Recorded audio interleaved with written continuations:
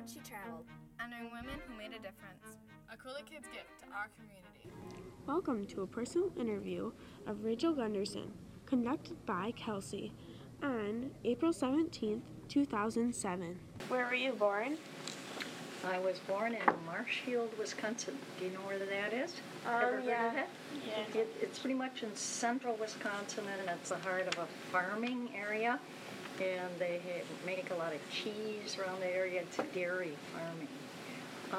Kelsey, one thing, can you stop that just a minute? And Okay, tell about your hometown. Okay, well, Marshfield, my father was a German Lutheran minister. And at that point, he had two little country churches outside Marshfield. So for the first 5 years of my life, I lived in a farming area. And there, our backyard was full of cows, and you go outside barefoot and you'd step in a cow pie sometimes. So that's one of my early memories. One doesn't remember lots of things before you're 5 years old. So that was one of my few memories. Then there was the chance to move to La Crosse. And the place we were living in Marshfield was quite primitive. There wasn't indoor plumbing. There was a chemical toilet, that's pretty gross, and a pump at the kitchen sink. And I don't remember lots of that stuff, but I remember some of those things were pretty primitive. So we were a family of 4 kids, and my mom really thought it'd be nifty to move to La Crosse. Well, my dad kind of did too, because La Crosse was a place where he had been born. And his father had come to La Crosse in 1884 as a very young man, and so that's a very long time ago. Yeah. So my roots in La Crosse go back a long time.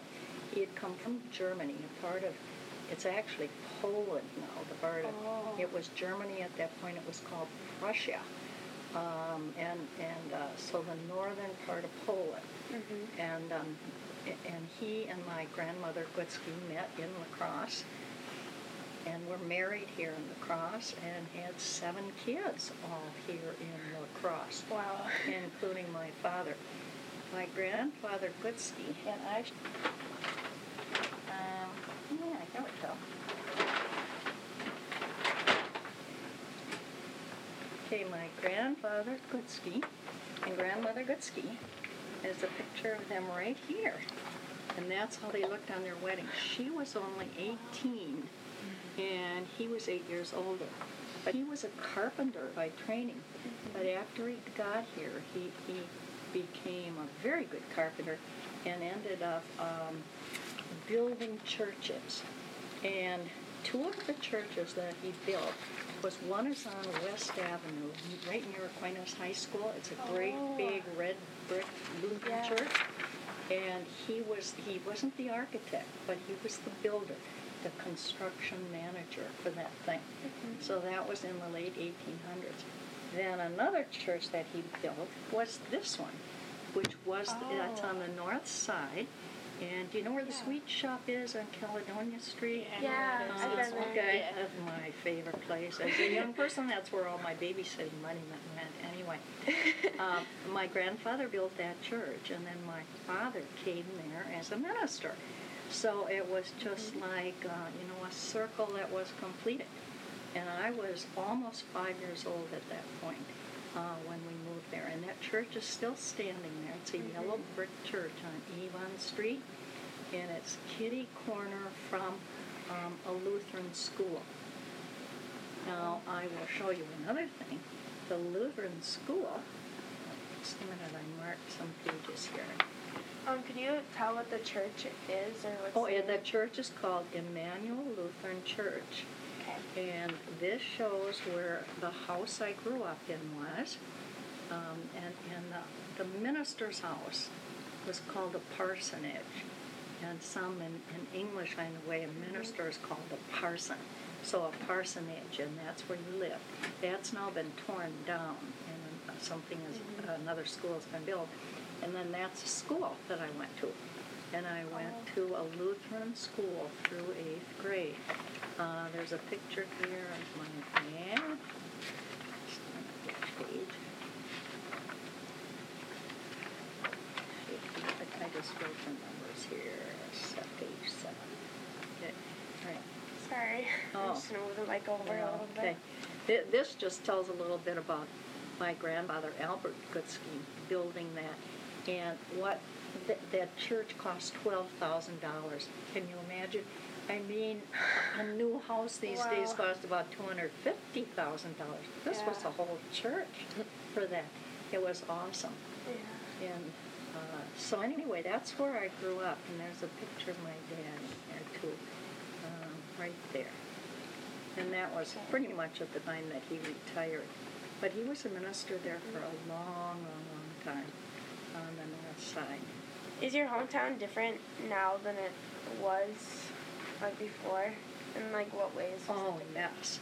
I was born in 1930. That was the beginning of what was called the Great Depression. And La Crosse was very much hurt by that. The north side at that point, they were mostly working people and farmers who belonged to my dad's church. The train that goes through, or the train tracks, the train station on the north side, trains were a very busy way of traveling at that point. Not everybody had a car, so many people took trains, and there were 3 major trains that came through La Crosse. And the train tracks crossed not far from our house on the north side, and that was called Grand Crossing. And so during the Depression, there were lots of people that we called hobos or bums, and they would hop trains and just travel around. There were so many people, at least a third of the people in this country didn't have work. And so they just would leave their families and travel, maybe try to find work, but frequently they didn't, and they were kind of escaping too. So a couple blocks from our house, there was kind of a little hollow dugout area near the train tracks, and the hobos would stay there. And part of the fun was to go and crawl down into that area, and we were kind of scared because we didn't want to meet a hobo. You know, we thought that they were something really scary. So, and they probably were. But anyway, my girlfriends and I would go down there, and we'd think we could find something exciting, like going on a big adventure to find things. We rarely did, because the hobos didn't have anything to leave behind. But the other thing is that they would come and ask. They knew that our house was where a minister lived, and ministers would share things. So they'd put a big X on the sidewalk or on our house, and they would come and ask for food. My mother would never let them in the house, because I think she was a little frightened too. And they were stinky dirty, most of them. They hadn't bathed. But she would always feed them something, or give them some vegetables to feed them. We had only one telephone in the house, and that was in my father's study, a sort of office. We had only one radio, and mostly that was tuned to, he liked to listen to football games and basketball games, and then there were radio programs that we listened to, like The Shadow Knows, and we read comics and newspapers, but there wasn't much for entertainment. Yeah, like iPads now and... Oh, my Lord. I mean, we had a piano in the house, and I took lessons, but I was never very good at it. I kind of hated to practice, and I just wasn't very talented. But if you wanted to telephone your friend, your dad was always sitting there at his desk listening to what you were saying. There wasn't that kind of privacy. There were streetcars yet. And as I got a little bit older, the streetcars then were all taken out, and buses took over. But some of the boys, probably about your age, what's your name? Mitchell. Some of the boys would go, and the streetcars ran by electric power, and there was a wand up from the back of the streetcar to overhead wires. And the boys would sometimes pull that wand off, and then the streetcar couldn't go. And the streetcar conductor would have to get out and cussing and swearing at the kids. And the kids, of course, all disappeared. But then he'd have to put that back on. So what other things? It was, as I say, people were very poor. there were no supermarkets. There were lots of neighborhood grocery stores and some very nice guys who ran the grocery stores, excuse me, or families, that would let the people who were out of work charge food. So a big treat was to get a quart of ice cream from the sweet shop, and my mom would make her own sauce, chocolate sauce and butterscotch sauce, and that was a huge treat. But the cost of things was very cheap, too. You could get an ice cream cone for 5 cents. A sundae was 15 cents. But a whole night of babysitting, you'd make only 50 cents. Yeah. So that didn't go very far. I never learned how to drive. We had one car. There was no driver education in school. So we had one car, and that was my dad's car for his work. Never taught any of us how to drive. Did you ever learn how to drive after that? Sure. Once I got married, then my husband taught me how to drive. But so that was good. That's cool. So I was gonna ask, what do you do in your spare time? What do I do now? Yeah. Well, I'm an old lady who's tired out, and so I do a lot of reading. I still love to read, and I like historical fiction. I like history books. I like mystery stories sometimes. So I read a wide range of things. And I used to do a lot of gardening. I used to play tennis. But in the summer, I inherited a cabin up in northern Wisconsin. And it's an old log cabin where I used to go as a little girl. So it's been in the family for lots of years. And so we go up there. It's on a lake. It's on a chain of lakes, actually. A 3 lakes chain of lakes. And so we spend our time up there. We don't take showers. We swim. We get clean that way. And we do canoeing. We're not into motorboats and jet skis and stuff. Yeah. Maybe if we were younger, we would be. But we like canoes and quiet things. So, what are the nearest organizations to your heart, I guess? Or what's your favorite ones? Well, the one I've been in the longest is the League of Women Voters, and that's the one that's sponsoring this. And I was president of the league shortly after we came to La Crosse. But I'd been in the league forever and ever and ever. And I still, this year I haven't gone to so many things. But when we were celebrating the 75th anniversary of the League of Women Voters, Jean Mark, who was interviewed just before I was, and I were in charge of how we were going to celebrate it. And we came up with the idea of the Women's History book, and saying that the histories of La Crosse were mostly about men, and they hardly mentioned women.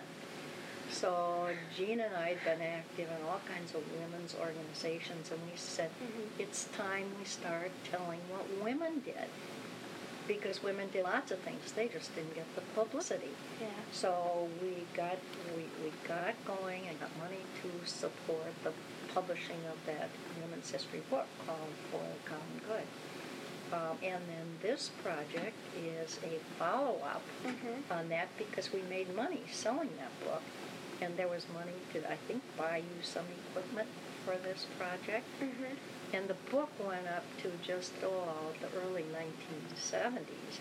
And so we had hoped that eventually somebody, some organization, somebody would follow up on that and keep bringing it up to date.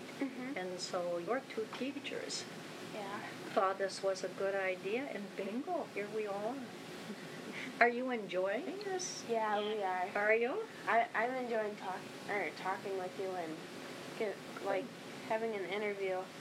So, what made you volunteer in the first place? Like, did you just want them to help out, or?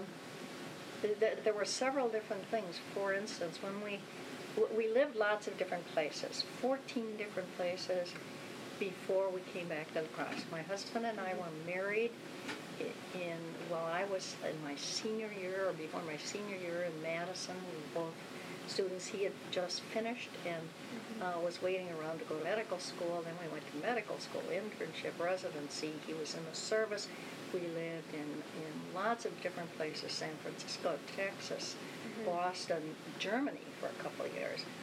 And so we lived lots of different places. And in all of that time, I didn't do much volunteer work. I was having lots of kids, too, and 5 kids kind of keep you busy. And my husband wasn't around very much to help raise the kids. But anyway, so once we got back to La Crosse, I was really eager to get involved in the community. We were so happy to be back here. We thought La Crosse was a great place to raise our kids. We were so lucky. We found an ancient house in Ebner's Coulee that we added on to after we lived in it for a year. It's on the hillside, and our land goes up to the top of the bluff, to the Granddad Bluff Park, and it was a great place to raise a bunch of kids. There's a big field there, the neighborhood kids all played ball there. But I was appalled at the school district. So we got going in all kinds of education volunteer things. There were many different committees to help improve the school district. My brother was involved in theater, and I had always liked theater. So I became very active in the community theater, and I was on that board several times and president of it several times. I, over time, and another thing, one of my sons, number 4 son, was very artistic, and there was nothing. The school district had very few art classes. So I helped have summer art classes in La Crosse. And, so that it was those things where I felt needs in the community.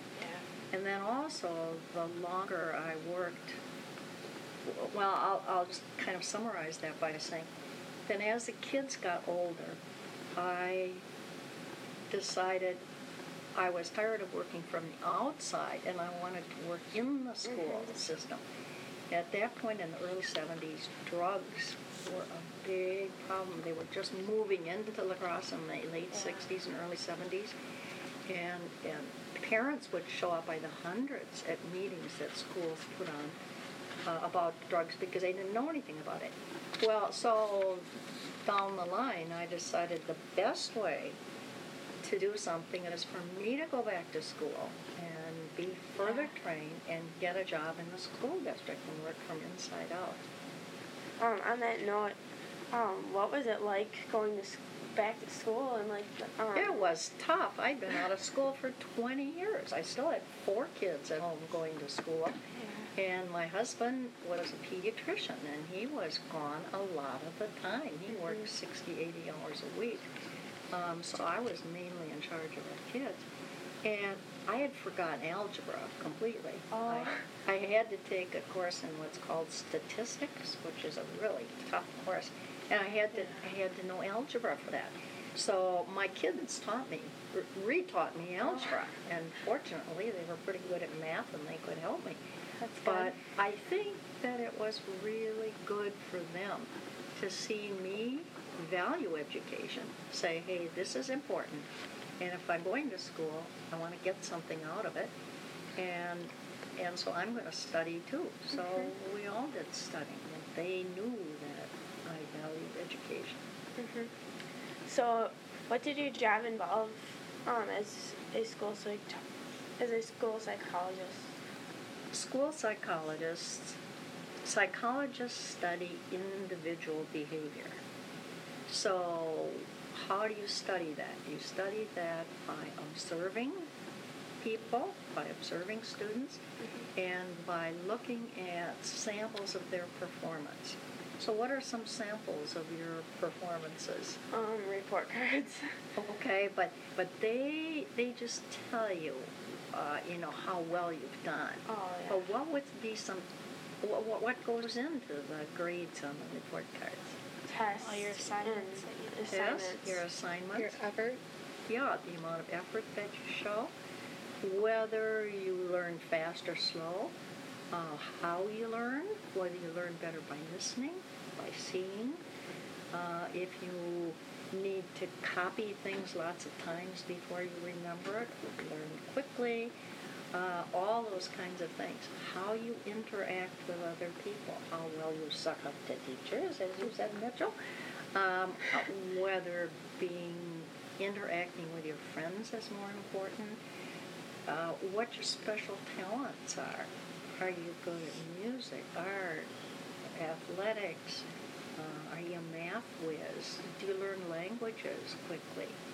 So that's part of what we did, and we served as a member of a group that made educational decisions about whether you needed special education, like learning disabilities, speech and language, emotional problems, retardation, hearing impaired, visually impaired. Did you work with kids with cancer then?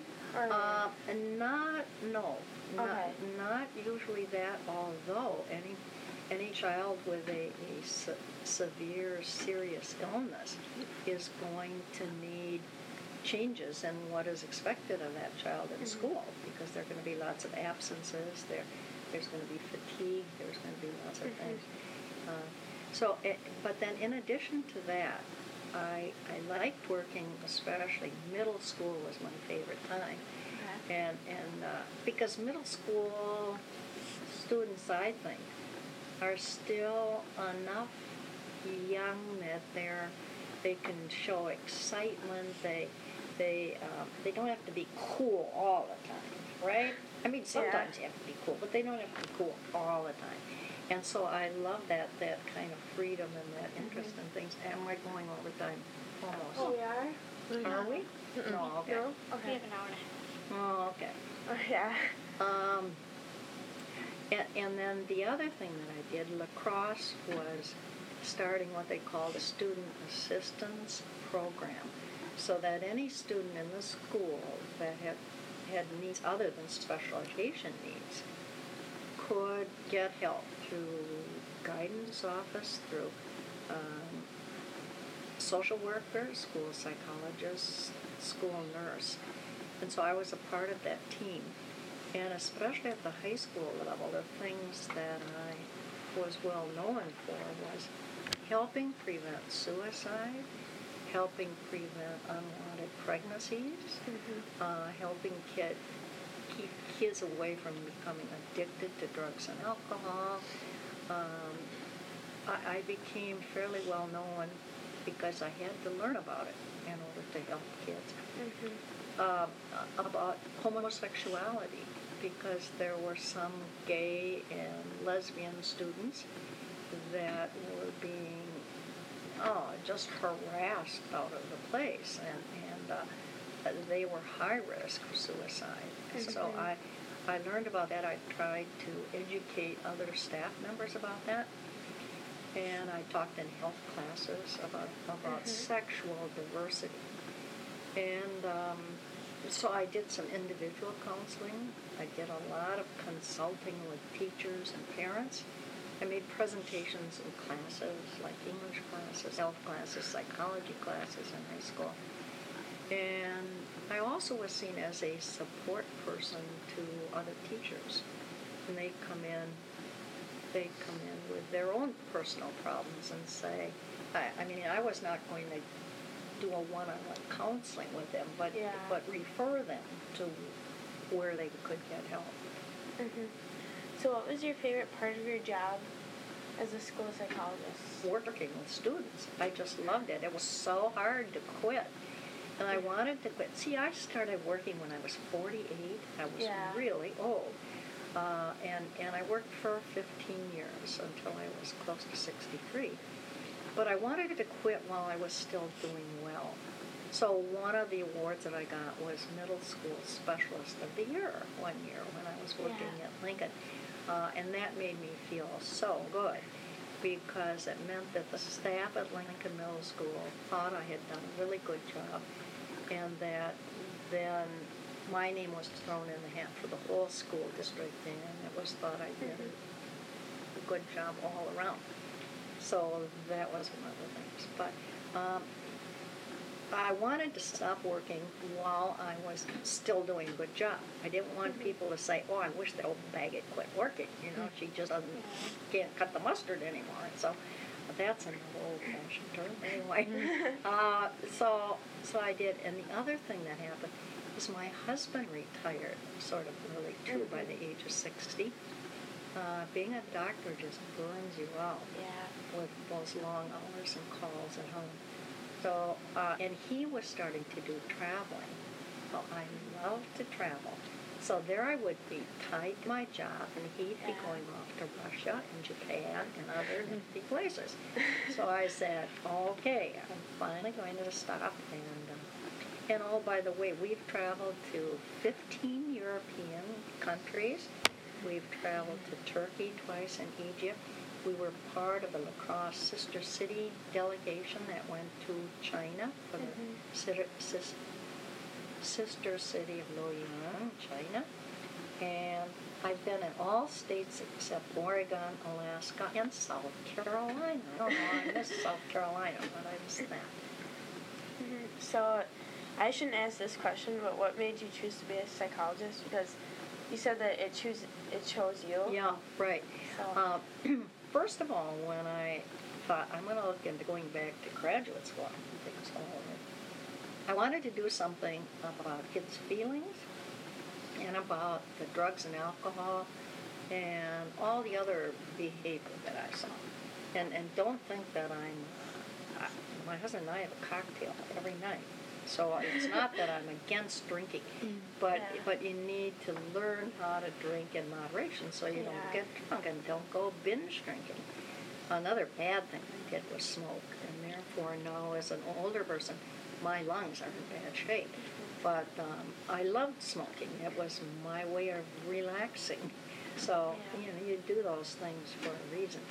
But anyway, I went to the local university. I couldn't leave lacrosse. I had to take something here because, excuse me, I still had 4 kids at home at that point. The oldest one was off in college, and my husband needed me too. So anyway, and I checked in the department that now has a health education major, but they didn't have a master's degree in that. I had a bachelor's degree from medicine.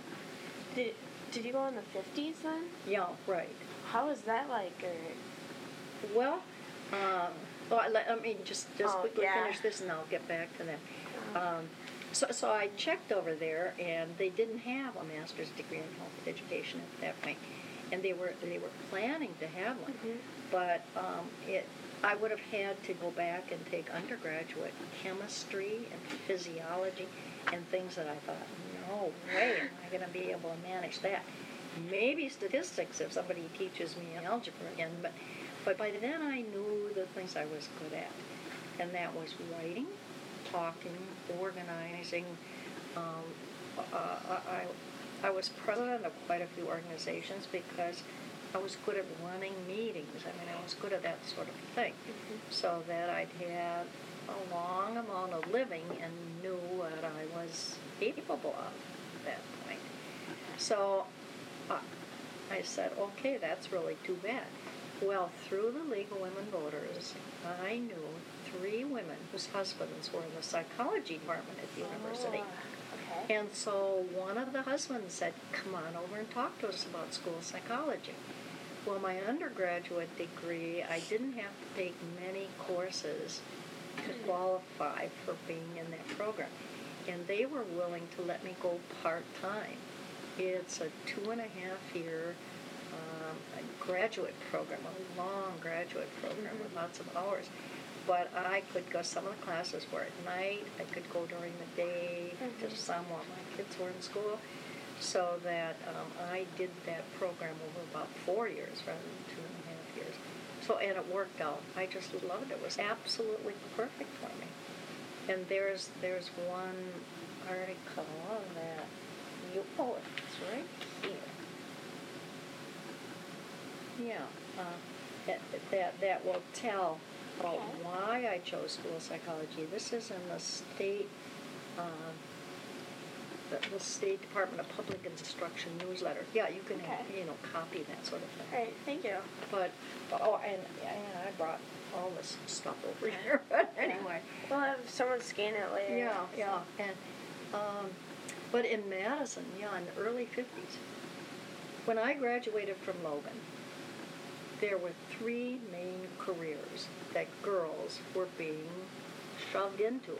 What were they, do you think? Nursing, probably. Maybe teaching. Teacher, 2. The third one. What If do you go into any office, what sex are almost all the people? Receptionist. Yeah, receptionist, secretary.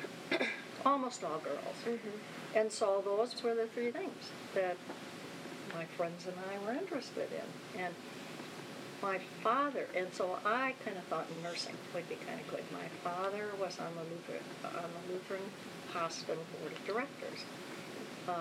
And so he got me a job as a nurse's aide. When I was 15, I could work part-time, and you didn't have to have any training. You just, then you sure do now. Yeah, we do. So We make a lot of anyway, mistakes. I worked as a nurse's aide, and I loved doing it. But I thought, the guys who do everything and run the whole show are men. They're doctors. Yeah. And I'm not going to be a nurse. It's different now. I wouldn't say the same thing now because nurses do lots of things now.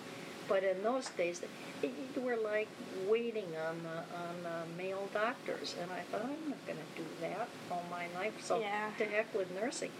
And nobody at that point said to me, okay, Rachel, you've got the ability to do well in school. Your dad's a poor minister, so maybe you could get scholarships. I did get some scholarships, but nobody pointed me in the direction of medical school. Yeah. So, I mean, women's roles were very narrow. Then following World War II, women had worked hard in lots of things during World War II in lots of non-traditional ways. And after World War II, when the guys all came back from the service, and I'm not saying this is right and wrong, it's just the way it was, is women were then put back into the homes and say, raise a lot of family and be good at cooking and sewing and cleaning and decorating and be a good mom. And I loved doing that. For 20 years I loved doing that. Well, that was about enough. And I loved being a mom, and I think I was a pretty good mom. But so that in the early 50s, about 1/4, maybe 1/3 of the students were women, but they were still mostly men. Now there are more women students in college than men. So that's all changed now. Yeah, my grandma, she's 78 now, or she's turning 78.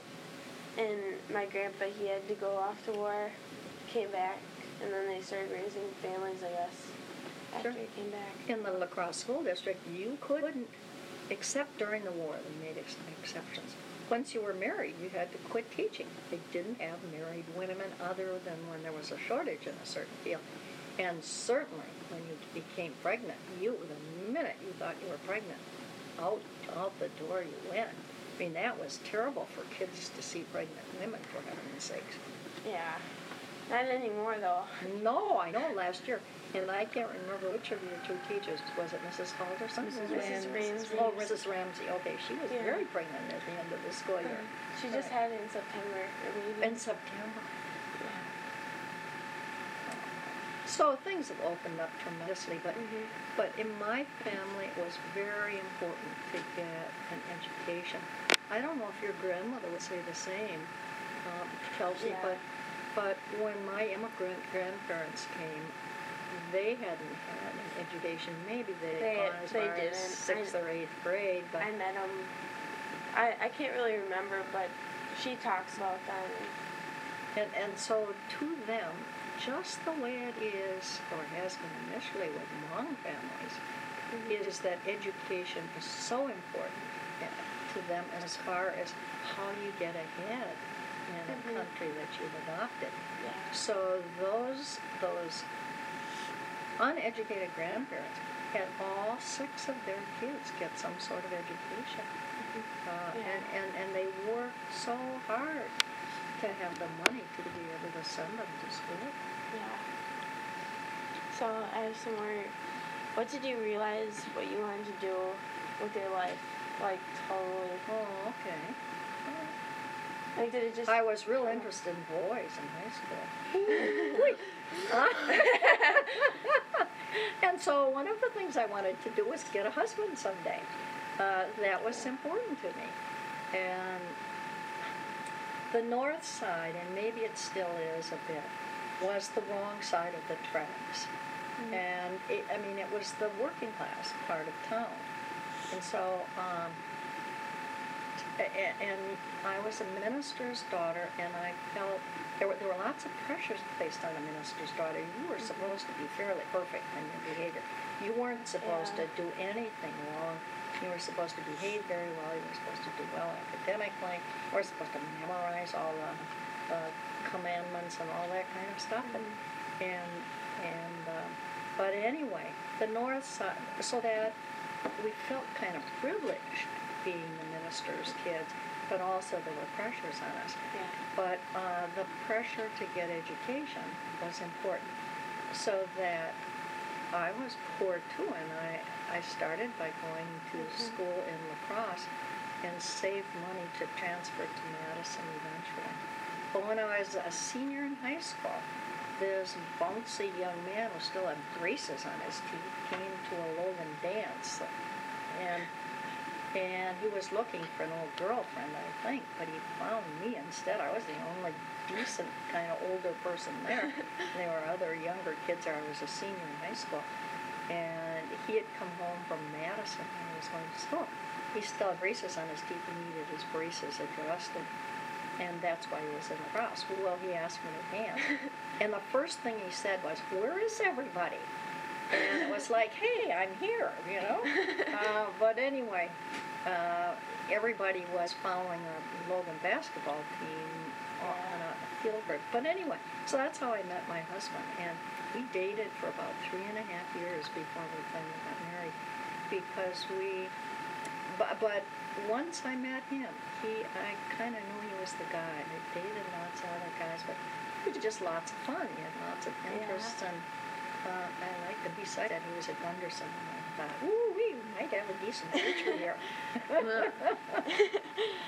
So, did being a mother prepare you for being a child advocate in the school district? Oh, you bet. Just excellently. Because first of all, I've been an advocate for my kids, and most parents want really good things for their kids, and they're willing to do things, to pay money to have you have lessons and engage in sports and have decent clothes and physical things as well as emotional things. So yes, and then within the school district, and you'll see from the stuff I have from when I became, when I was named Specialist of the Year, that there are all kinds of letters saying that I was a real advocate for kids. I really helped kids. I tried to find out. I never met a student who didn't have something special about him or her. And many people don't bother to look for that. But I bet I could spend half an hour with each one of you and find out. I know I'm talking my head off now. No, it's I was okay. very good at listening and asking the right questions and finding out something about you. While I'm on that subject, that's one of the things I would say to young people is try all kinds of things and find out what you're good at. And don't give up if you're not good at it right away. If you like it, then work hard to get better at it. That can be anything from, in my case, to a degree it was writing, talking, cooking, and baking. I'm really good in the kitchen. But things that interpersonal kinds of things. So find out about yourself. You may surprise yourself as you go through high school, maybe post-high school education, to find out things you didn't even know were there about you. So the more people you talk to of all different ages, the more you listen to feedback people give you, the more you discover yourself from trying different things, the more you will know, number one, what you could really excel at, and number two, what makes you happy. And that's very important. And that you prepare yourself for some sort of work that makes you happy. To go to work every day and not like what you're doing? Yeah. That would be so awful. Yeah. So, did you always want to help, or have you always been into helping others? I think I have. And again, it may partly be that I was a middle daughter, older sister, younger sister, and then got a bit younger brother. And so that I always shared a bedroom. I never had my own bedroom. I always shared a bedroom with an older sister, a younger sister. We shared clothes. We passed down clothes. Did any of you? No, clothes are so cheap now, you all have your own. No, I still get hand-me-downs from a cousin, and then, like, basketball clothes and stuff that I can wear to, like, practice and stuff. I might wear, like, my brother's old shorts. Well, good. Because we use lots of handmade things. Yeah. And then,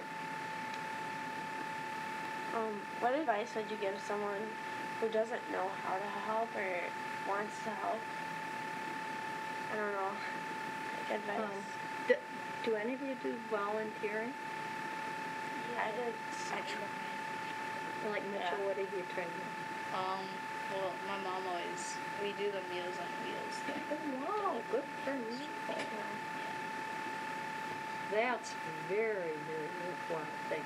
It helps people be able to continue to live in their own homes and be healthier than they would have been if they didn't have decent food. So that's very worthwhile. I don't know your name. Kaylee. Pardon? Kaylee. Kaylee. Okay. Have you done any volunteering? Not really. At church? In your neighborhood? Well, I've done some. I've done, like, I don't know what it's called, the Salvation Army, where you ring bells. Yeah. I've done that before, and I've done some at my church. But we might change churches. So, I don't know. Okay. I know, and what about you? During Thanksgiving, I help at the lacrosse center. Okay. Does that make you feel good to do that? See, that's the advantage of doing some volunteering, because it makes you feel good. And you can start really small. You can start doing something for a friend, doing something in the neighborhood, or then there are all kinds of organizations where you can do things. So, and it doesn't have to be anything very big. It could start out in a very small way. How have your children inspired you with everyday life? Or how have you inspired your children? I don't know which way to put it. Well, our 5 sons are pretty fantastic. 4 of them stayed in school till they got doctorate degrees, PhDs. 3 of them are connected. I wrote down their names and what they do on the final page. And 3 of them are professors and or do research at universities. A 4th one has a PhD in political science theory, and he works for a foundation doing stuff that's of interest to him. And then the 5th one, Roald Amundsen, is an architect and environmental designer, and he lives in Chipmunk Coulee, south of here, and he's not a traditional architect. He works in sustainable architecture, and I can't even quite describe what he does. Have you ever heard of a place called the Biosphere? It's way before your time. It was this sort of like a habitat. Well, I have a newspaper article about that in here too. When kids came back from, this is when I was on the Logan Hall of Fame, which I really am very proud of, too. Let's see. That's me when I graduated from high school. Look at I still wear my hair sorted the same way. Well, let's see. Somewhere. Oh, here. This was at my 60th birthday, so it's pretty old right now. But this is the two youngest sons and my husband. And all my kids come back for occasions like that. The youngest son, who's an astrophysicist, worked at the University of Miami. And he was going to Antarctica, to the South Pole, for a 3-month period to do research down there. And then that's the son who is the environmental architect, and he was working on this place called the Biosphere, which was in the desert in Arizona, where they made this human environment, well, mimicking all the environments of the Earth, and it was all under a glass dome. And they sealed people in there. They were going to live in there for 2 years and grow all their own food and everything.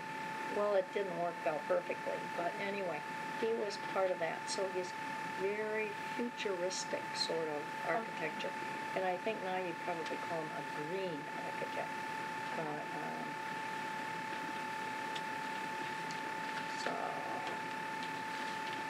Oh, I have more questions. When did you have time to do all of what you did? Well, number one, I used to have a fair amount of energy. And I think you need to. Well, now I'm making up for it by taking a nap every day, not having much energy. But I had lots of energy. I had lots of enthusiasm for things. I get really turned on by things. So that you make time. I had the household fairly well organized, so that things happened at certain times. One thing that I thought was important, and I don't know how many families still do this, but it was important that we all get together at dinner time and be together as a family. And 5 kids eating together was a big chunk, but we'd always wait for my husband to come home, and they got impatient with that sometimes, of waiting that long. But as they got older, they were engaged in after-school activities, so that was okay too. And we usually ate by candlelight in the dining room. And then we would talk, and everybody kind of report on what they did during the day. So that was a time we got together as a family. The longer I worked, the more that I saw people were eating on trays in front of TVs and or in their rooms. They had their own TV and their own telephone and so on in their rooms, and families just got separated within the house where they all lived together. So that to me was pretty sad.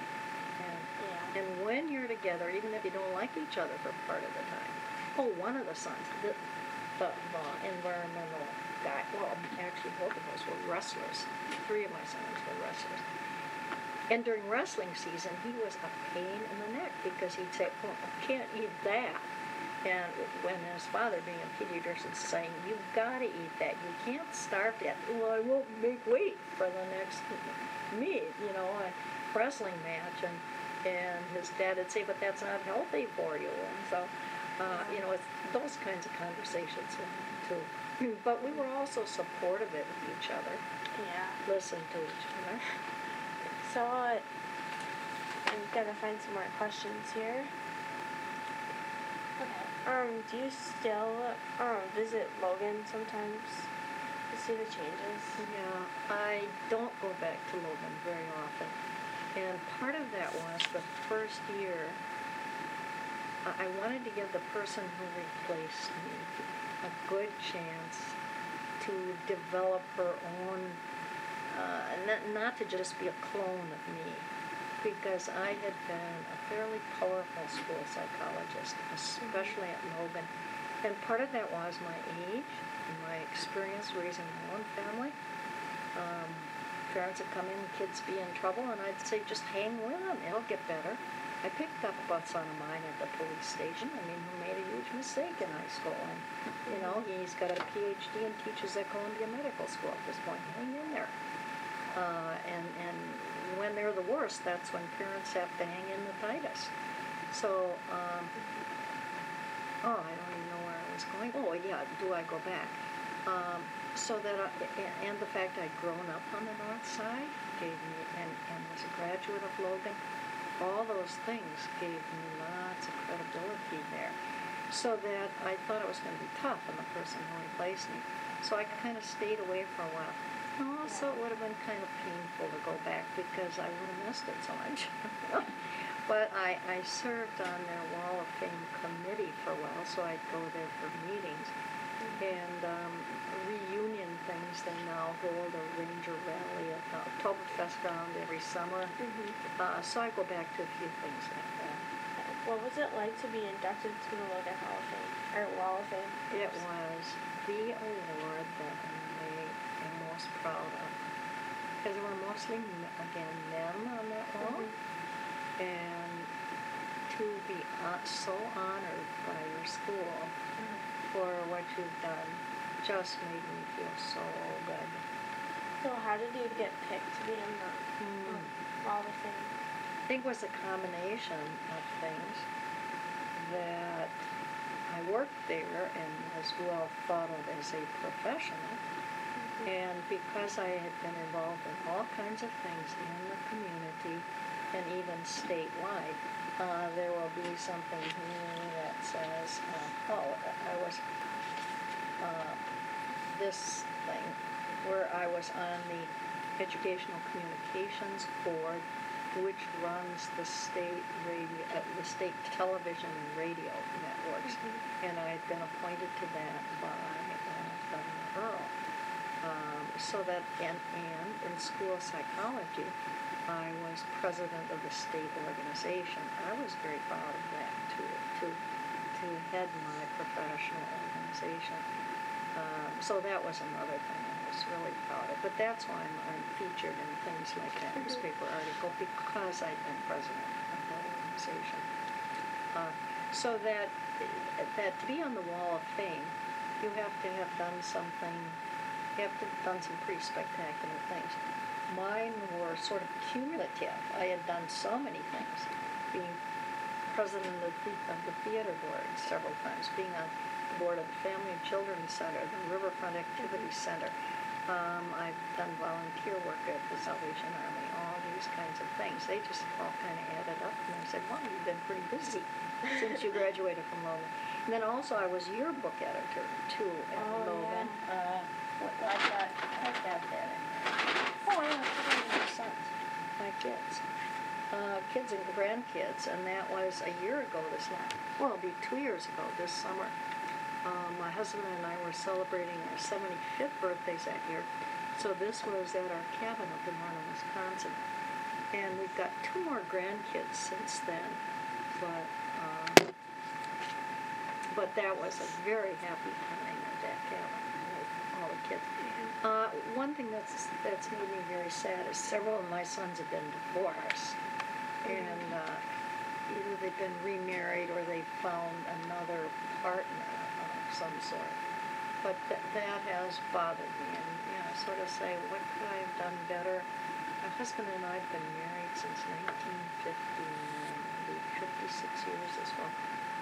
How could I have been a better role model for them to have them stay married? Well, one of my questions I was going to ask was, do you have certain morals that you believe in highly? Yeah, I do.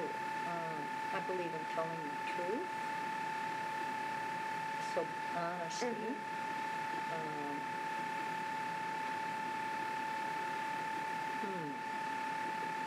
I do believe in helping other people rather than just being selfish. seeing anything else in that building. Yeah. I thought a lot before I answered that. Yeah, a lot of young people.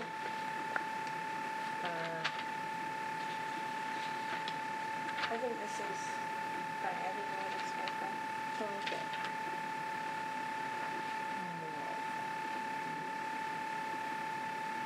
Being friends and yes, as far as helping people, but friendships, and you don't have to have a lot of friendships, but I think it's important to have a few friendships that support you, somebody outside of your family that you can trust. So that the trust, that's very important, to be trustworthy. That if I tell you a secret, you keep that secret. Yeah. And that's being trustworthy. So I think that's very important.